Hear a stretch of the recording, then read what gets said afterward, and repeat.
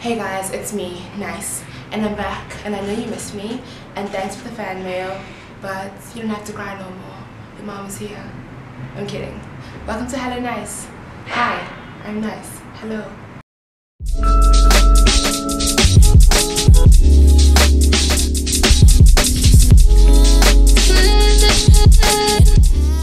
Okay guys, so today basically I'm going to be interviewing an artist named Allyssa, and she's going to tell us about her practice, her work, her subject matter, and the biggest thing ever, aesthetics.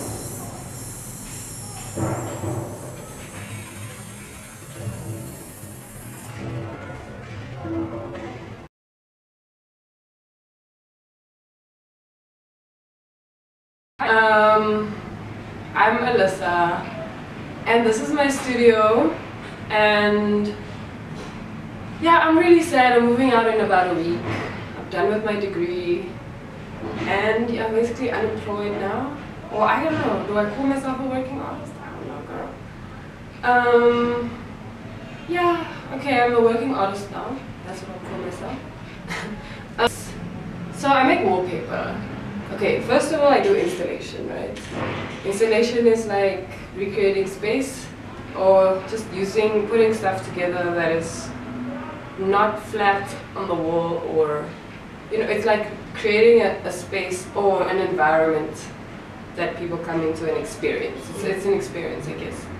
So I make wallpaper using elements found in predominantly my grandmother's home. I also have my bitch here, so just hold her.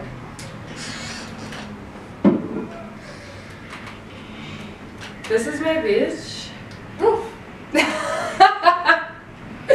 She's a judgy bitch. I love her. Yeah, look at her eyebrows. So cute. Yeah. She has like those Pick and Pay black eyebrows. Literally. I love them. So yeah, this is her. I use her in literally most of my works. See, there's like a young portrait of her over here. Yeah, so she doesn't have her name. She's my bitch. That's her name. That's it. Yeah, so my grandmother gave it to me, and yeah, I really love her. Like, she's literally like an embodiment of my grandmother. Like, I love my grandmother. I love my bitch, and I feel like my grandmother's watching me through these little judgy eyes, which are literally accurate judgy eyes. My grandmother gave it to me, and yeah, I really love her. Like, she's literally like an embodiment of my grandmother.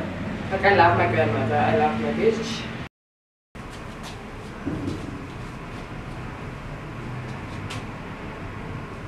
Oh hey guys, you're back. Okay, so on to the next question. What do you feel about being a woman in like the art world, and what are some of the challenges you face? Do you like the art world? Do you feel like the art world is accommodating to like a colored person of color, black female artist? And like, what is the industry like right now? Ooh, okay. I think so far I am literally just seeing what the industry is like.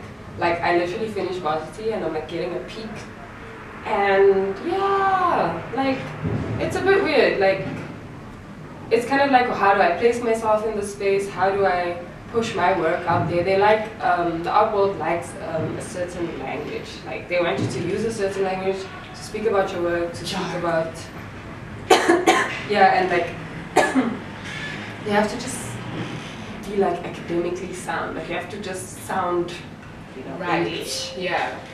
And I'm not like that, so it's kind of weird, like, when they ask me to write, and I'm like, no. The way they expect me to write and the way that I write, two completely different things. So, And also, I don't think that there's always, thank you. I don't think there's always perfect English words and perfect art world jargon for for like our aesthetics and where we come from and what influences like black aesthetics, colored aesthetics, just like middle class South African aesthetics, or whatever you're focusing on. Sometimes I feel like it's very hard to box it into like a European way of looking at art, and I feel like obviously sometimes the art world does borrow a lot of like European art world or like Western culture to look and like place art, you know, in this industry. Yeah, that's very true, and it's a problem. But I think it's slowly changing, especially in Johannesburg. The like black artists are, yeah, they're on top, and I'm loving it. And yeah, what I try to do is like I create through the lived experience, you know, and I think that's something that's very important. Like, you know, knowledge does not only come from books, does not only come from the internet or, you know, from reading. It literally comes from your lived everyday experience, and that's what I try to do here. I'm showing people that what a lot of people's lived experience in this country is, and trying to create an experience, like for a lot of us young people, like a nostalgic experience. So you come in here and you experience nostalgia, like, oh shit, my grandmother had that, or like, oh shit, like, I remember this from here, and like, oh my gosh, my grandmother still has that, and like, that's what I like. Just come in, experience, you know, and if you fuck with that, then you fuck with that. If the art world fucks with that, then they fuck with that. If they don't, you know, just be homeless or something. And I just want to speak about like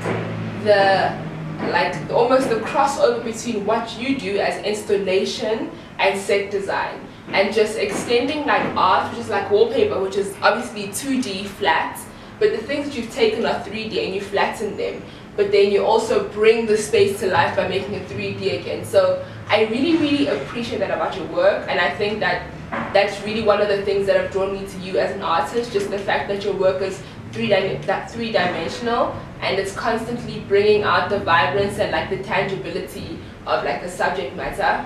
I think I answered my own question, but I want you to speak back to just the way your work is so three-dimensional, and it literally jumps out from the walls, you know. I feel like it jumps out, yeah, and it still somehow like speaks to the aesthetic. I mean, they don't have wallpaper with this stuff, but it's still so true to what you find in these homes, you know, in our homes. Yeah. Yeah. I don't know. I made wallpaper once, and then I was like, oh my gosh, I have to do this again. So then I designed these, and yeah, I mean, I wanted to basically, because I can't really sell what I do. So I can't sell these objects because they come from my grandmother. I'm not going to sell them. Like, I'm trying to have this shit forever. So through doing wallpaper, I can like put elements of this in flat, and then that can be distributed, or that can be sold, or that can be put out there. Whereas this I can keep, and yeah. So depending on what I do, depending on the installation, this will be the only element, or the dog will be the only element, or a video, or something like that. I love it. I really love it.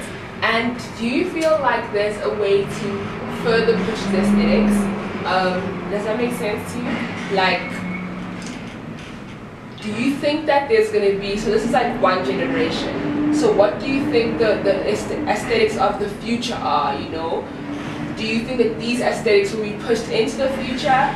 Do you think they stopped and now that's why you can actually record them and archive them? Is it like a matter of archiving, or is it a matter of like further pushing this into a future aesthetic, or maybe finding this as something that will influence a future aesthetic?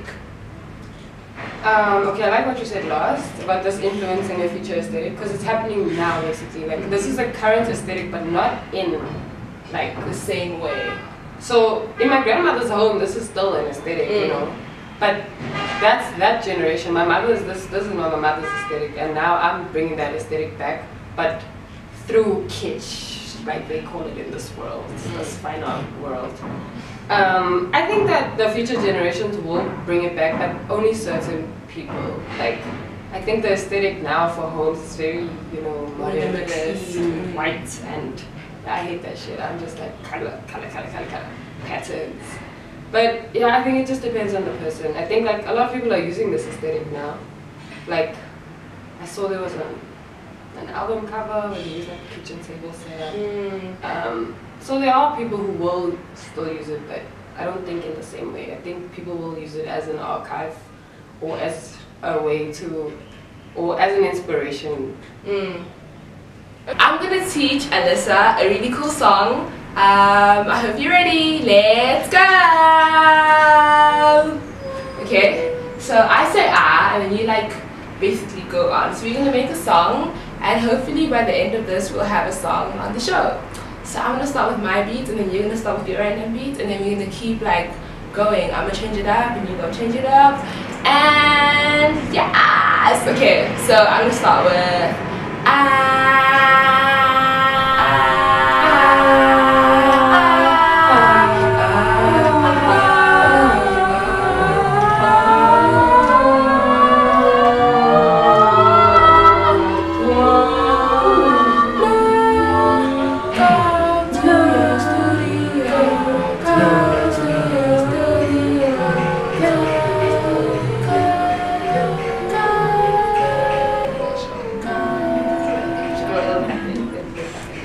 Okay, cool. So we're gonna do a quick thing. 5 questions, or maybe 3. Yeah, 3 questions for our guest, and yeah, we're gonna figure out what she likes more, like other than the other thing. So it's like a comparing game. You compare one thing to the other, and she chooses which one she likes. So yeah.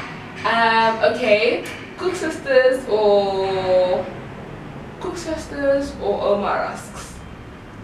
Girl, definitely Cook Sisters. True. Okay, Joko or 5 Roses? Ew, I think I'll go with 5 Roses. Okay, I like Joko. You like Joko? Yeah, Okay. I feel like it has that thing. 5 Roses sometimes like really strong. I like strong. Yeah. Yeah, weak. Maybe you are weak. Okay. Oras or Halls concentrates? I think I'll go with Oros. It's a classic. Yeah, okay, Oras is a classic. I mean, You know. trick question!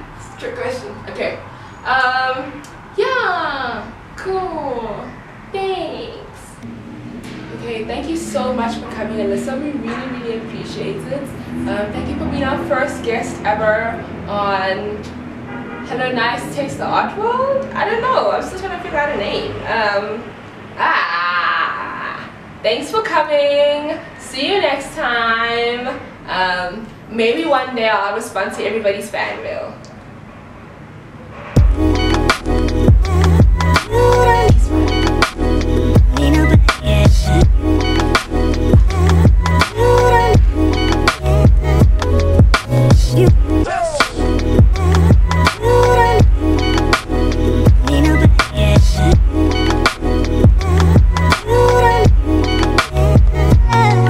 Shit.